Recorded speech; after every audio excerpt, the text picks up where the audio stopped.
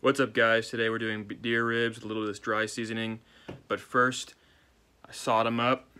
Make sure you break all those top side bones, and then broke them up into about 4 or 5 inch segments, and they've been in the slow cooker for about 4 or 5 hours. Next, we're gonna season these up real good, and then put them on the grill. Now we got these ribs on the grill. We're gonna figure out what we're gonna put on them. So for this, we're gonna be using a honey vinegar base for half the ribs and then a barbecue for the other half. Let's do it. All right, these things turned out beautifully. Enjoy.